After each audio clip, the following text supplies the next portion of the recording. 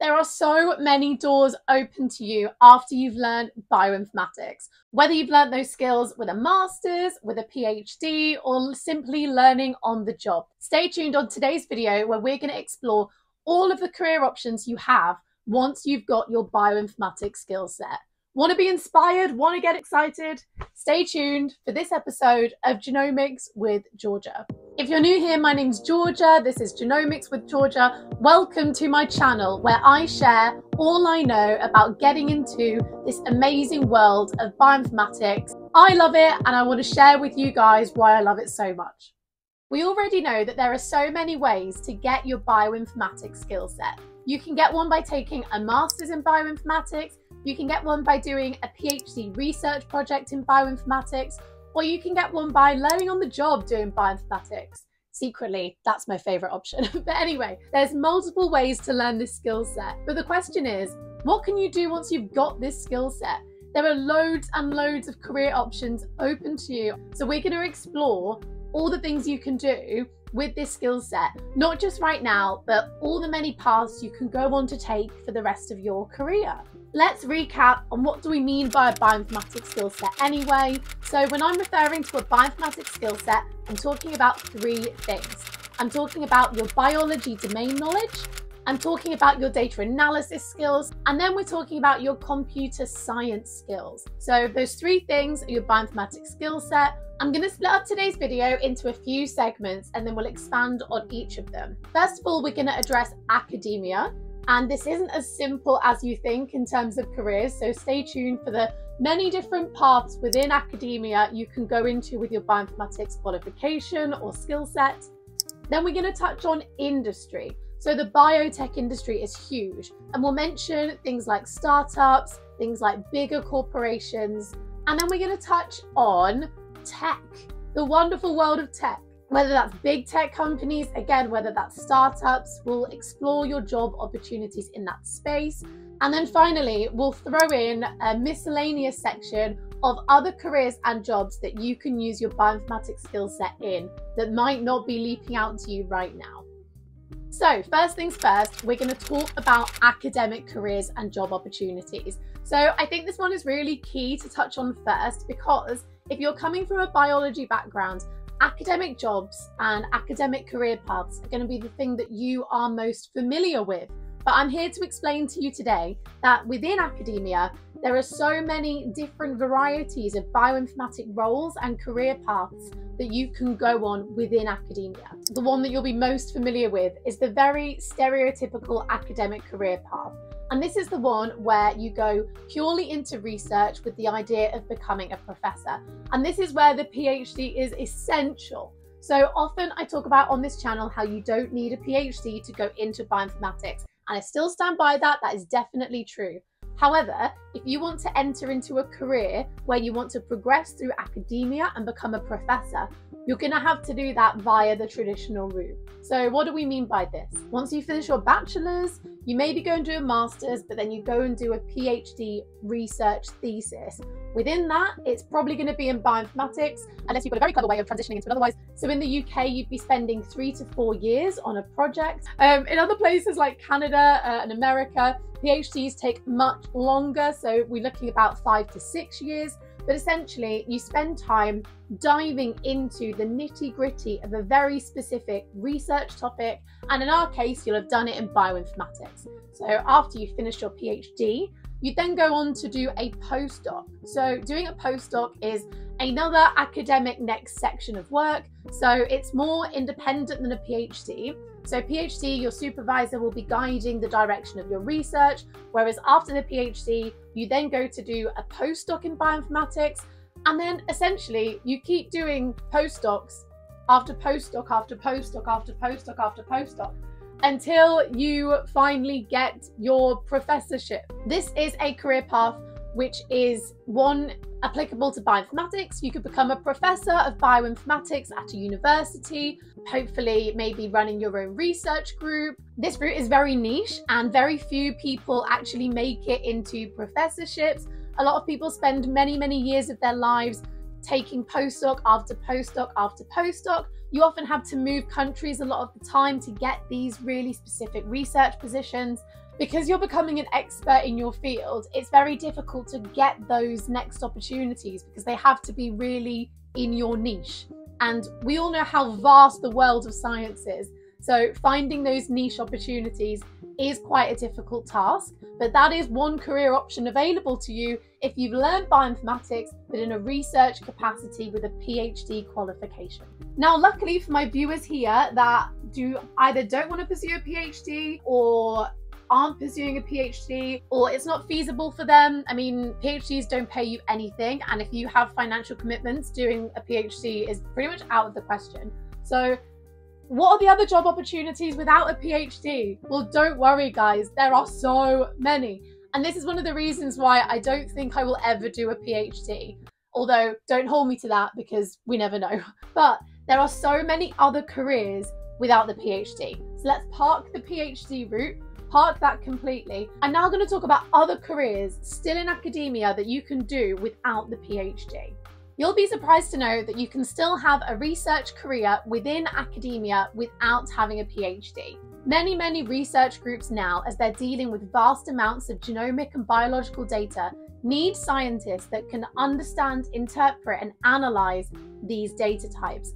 And this is where a research career can come in academic research institutes or universities. A lot of the time, this role is called a technician role. We have something in the UK called the Technician's Commitment, which is a really strong initiative promoting careers as a technician. You're not going to be rising through the ranks to group leader, to professorship. That's not the way we're going to go. But you can still have a career within academia where you are becoming a very skilled, a very well-rounded technician. What would this actually look like? You'd come in as a bioinformatician, genomic data scientist, etc., and you essentially progress up the career ladder. You can go from junior to senior to principal. Then you can start leading projects, leading strategy, leading initiatives. More and more research institutes are having these roles open where you don't need to be a PhD qualified scientist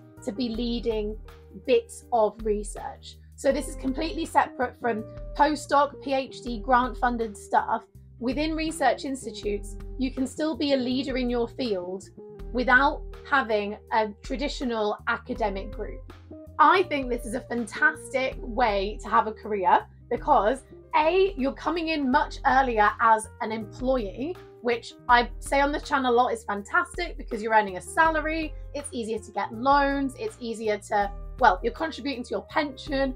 There's loads of great benefits of being an employee rather than being on a stipend with a PhD or a postdoc. Also more money, which is also great. You are working in teams much more rather than in a very siloed research project. It's a much more collaborative way to learn, and you get to work on a bigger variety of projects because you're not tied in to a very specific niche project. Also, look up the Technician's Commitment if you're not familiar with that. But it is so brilliant that we have these careers now within academia that are not traditional academic research careers, but you're still in research. Boom.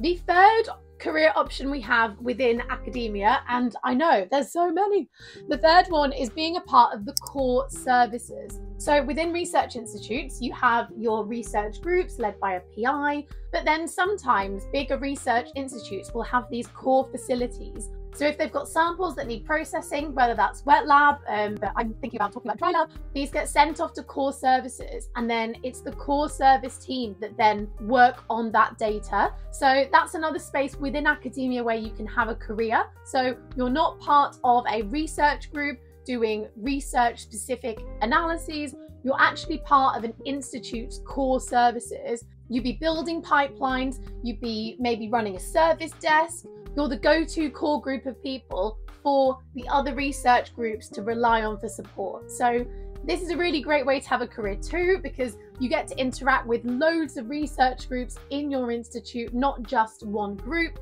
You get to handle lots of different types of data because the different groups will be sending you in multiple different things. You get to be a fantastic communicator because you're liaising with all these people all the time. And usually you'll get to develop kind of much more stronger informatic and computational skills, which is again really great if that's something that you're into. So the fourth one I want to highlight is operational science. What on earth do I mean by this? And it's a term that I've only really become familiar with recently. There are many instances in research institutes where you will have had a core academic group, they create a product or a service, and then they expand this service out, but they're still within the university. So it's not a core research group. It's like the child of a core research group. And then you'll have people working in the bioinformatics data space within these units where they are still working at the cutting edge of research, but they're in a more operational environment. So they're building products, which is kind of similar to what we see in industry. These entities exist within academic research institutes when they're on the way of spinning out. And spinning out takes a long time. Sometimes people don't spin out and they stay still kind of within the research institute, but not quite. But anyway, these operational units are another fantastic way to grow a career. One of the highlights of these is, again, getting to work in this product-focused environment, which means that rather than answering research questions, you will be helping to analyze and interpret data to feed back to product development. You'll get to be familiar with things like Agile and Scrum, and you'll get to work with business people. And when I say business people, you'll have people within the unit, within your delivery system. They come from project management backgrounds, product management backgrounds. They come from more operational service delivery backgrounds. And this is a fantastic way to learn new skills that are really valuable, especially if you're considering a career in industry. Being able to be exposed to these kinds of skills and ways of working still within the umbrella of academia, I think is a great way to start bridging that gap between academia and industry. So there you have it. There are 4 different careers within academia that you can go into with a bioinformatics skill set. Who would have known? So the second big career that you can enter into with your bioinformatics skill set is a career in industry. So when we say a career in industry, what are we talking about? And if you're anything like me and like to scroll on Twitter a lot, if you have a lot of sciencey people on Twitter, you'll see that everyone's always tweeting about jumping from academia over to industry and being so much happier with their massive paycheck. And while that is true, yeah, there's a lot more to it than that. So let's dive into what a career in industry would actually mean for you and your bioinformatics skill set. So firstly, industry, the world of biotech, pharma. What are we talking about here? So we know that academia is the research we do at uni, but on a bigger, more intense scale. Industry are companies and businesses that have a service or a product that they're charging people for. In our case, when we say industry as scientists, we're talking about biotech or pharma. Biotech, what's biotech? It's essentially companies who have products that are related to the biology space. So whether that's people that develop sequencing machines and then technology to then analyze sequence outputs, places like Illumina, Oxford Nanopore, PacBio. And then we've got pharma. So pharma, pharmaceuticals, they are using scientific research to create medicines for consumers to then sell on to markets. These are 2 biotech, pharma, industry kind of fields that you could go into with a bioinformatics background. If you're working in biotech, then their products are going to have data that is released. So you could be analyzing this data to work in synergy. Did I just say synergy? Jesus. So if you're working in industry, you're working with that company to either A, improve the product through like the product development lifecycle and creating new features or fixing bugs, making their product better. So in terms of bioinformatics, you can think about it as if your product is something, a new method in the wet lab, you'd be analyzing the outputs of that data, doing QC analysis, seeing how good it is, feeding that back to the people in the wet lab, and they can then optimize the product. Say you're working with a company making sequence data, you'll also be building computational products. So what do we mean by that? What do we mean by that? If you've got companies who are creating sequences, then their products generate sequence data, but often they will offer suites of analytical tools to analyze their data. So you could be involved in generating new analytical tools specifically designed to analyze the sequence data off certain platforms. There's loads of things you could do in the biotech space, but think about it as improving a product. You're involved in product development. You're making something as best as you can with continuous improvement. When we think about the world of pharma, what are we doing in pharma? Well, pharma is taking life science research, converting it into medicines. So you'd be involved in the data analysis within that workflow. I've mentioned big things here, biotech, pharma, but I think it's key to remember that this is where all the small companies are. So things called startups.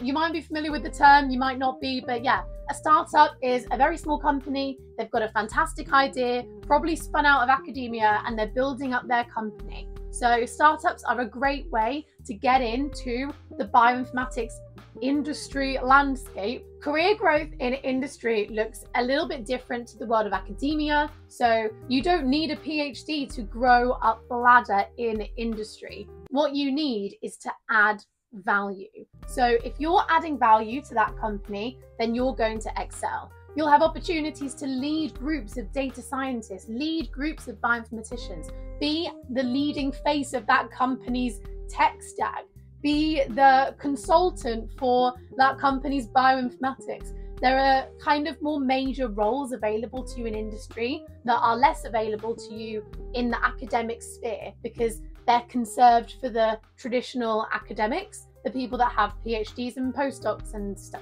If you're wanting to advance up the career ladder without doing PhDs, industry is probably the way.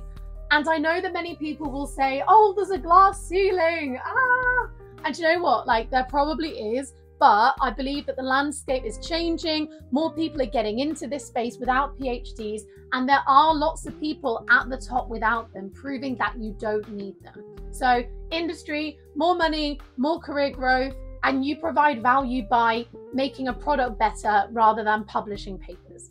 Again, in industry, like the operational academic science, you'll get to work in Agile, you get to work in Scrum. And these are really, really important things to learn, because if you end up moving outside of academia, which you probably will, then you'll need to be familiar with these kind of terms and ways of working. Number 3 on the list is tech. If they're working with health biological data, we can call them a biotech. But if they're not working with biological data, then we call them a tech company. So why can we go work in tech with our bioinformatics skill set? Well, that's because you know how to code. So you can go be a data scientist, a data analyst, a software engineer, any of these coding roles. If you can do the coding, you can, I sound like, if I've done the crime, I'll do the time. If you've done the coding, you can go work there. If you've got that skill set, you can go and work in tech, which is, yeah, really cool, because if you fall out of love with biology, maybe if you want to climb up the finance money ladder, maybe you want to go chase money, then you've got this option to completely change field, go into tech, make loads of money. And sometimes, like, I know people say that it's less rewarding because you're going into you're moving away from science. And obviously a lot of the reason why we all love science is because you feel like you're doing good. But think about it. I think working in tech, you can also still do really good. You can be building products that are being really helpful. Like, I don't know, say you go work at a social media company and you build a screening platform that like stops underage people accessing really bad content. I don't know, that would still be really helpful to people, and you're still creating value that you find meaningful. So I think don't dismiss it going into tech at some point in your career. And I think it's super cool that that option's always available to you. I might get to 45 years old and be like, hey, I want to go work at Instagram and design new filters for Instagram. I mean, I doubt I'll think like that when I'm 45, but do you know what I mean? It's really cool to have multiple options available to you with your bioinformatics skill set. We came from learning that mitochondria is the powerhouse of the cell, and now working at Facebook. Like, it's really cool that you can make that transition because your skill set is the same. You can work with computers, you can work with big data, you can code stuff up. The sky's the limit here, especially with salary. Also, side note, people can jump from tech into bioinformatics. So if you've got the computer science background, you've worked as a data scientist, a lot of places will allow you to learn the biology domain knowledge on the job in a bioinformatics job. So this kind of like tech biology worlds, people can switch between the two. You can even spend your career hopping between the two if you like, but that's the beauty of a bioinformatics skill set. You've got the choice to go over into tech, come back to bio, whatever you fancy. Number 4. So number 4 is our miscellaneous section. How exciting. Other things you could go into with a bioinformatics skill set. So number 1, recruitment. I know it sounds crazy, but you could go work at a recruitment agency recruiting bioinformaticians, rise up the ranks there. It's definitely a career where your skill set is valuable. You can go into consulting. Say you get really good at what you do. Instead of being an employee for somebody, you could be a bioinformatics consultant. Go and help startups, be a consultant. Show them and advise them what they could do for their product with your skill set that you have. Very cool career. Or side hustle. You can then transition into operational roles. So say you've been working as a bioinformatician in an industrial company or within an operations academic space, you can then transition to be the person that's organizing the science. Another one you can go over to is going into product management. When we're working in Scrum and Agile, we have product managers helping manage those products. And if you've got a bioinformatics background, going into product management is definitely a career option for you as well. We've talked about going into tech for data analysis, but also highlighting you can go into more different types of tech roles. So things like DevOps, software engineers, cybersecurity. There's a bunch of different codey techie roles available to you that aren't just data analytics. You could go into conference planning, event management for biology events. You could become a YouTuber. Jokes. Yeah, there's loads of things you can do. The sky's the limit. So guys, that is the end of today's video. So what have we learned today? Bioinformatics skill set. Biology, computer science, data analytics. What can we do with that? We can go academia, which is either academic, pure academic, research, core services, or operational. We can go into industry, whether that's biotech, pharma, large companies, startups. We can go into tech companies, so leaving the biology domain knowledge behind, but still doing really cool, valuable product development. We've talked about how important product development is, and then we've touched on some random jobs that you probably weren't thinking about. Recruitment, event planning, HR, product management, Agile, Scrum Master, there's another one. There's loads of stuff you can go into once you've got this skill set. So don't think you just have to be an academic. The sky is the limit when it comes to this skill set. Thanks for joining me on another video of Genomics with Georgia. If today has been helpful for you, please like and subscribe to my channel, and I will see you on another video. Bye.